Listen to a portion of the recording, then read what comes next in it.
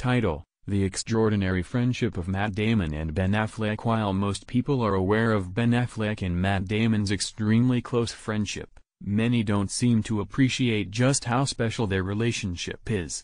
These two men, now in their early 50s, share a bond that transcends time and circumstance. Their friendship began in Boston, Massachusetts, where they grew up just a block and a half away from each other.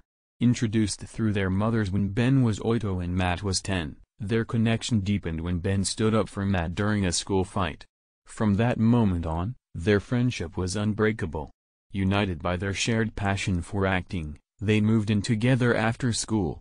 Despite lacking nepotism or financial support, they were determined to make it in Hollywood. They actively supported each other during their late teens and early 20s, even opening a joint bank account to pool resources for auditions. Their dedication paid off when they wrote the script for Good Will Hunting, though it took them a while, given their limited experience.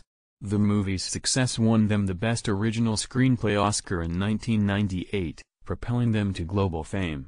Their careers soared afterward, with Matt in the Bourne and Ocean's franchises, and Ben earning accolades as both an actor and director, winning an Oscar for Argo. Their enduring friendship has provided stability in the tumultuous world of fame. They've weathered recent rumors of tensions and made headlines for their heartwarming interactions at events.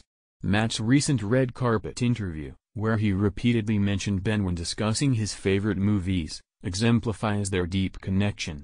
Viewers couldn't help but be charmed by their enduring friendship, as they are each other's constants in the ever-changing world of Hollywood.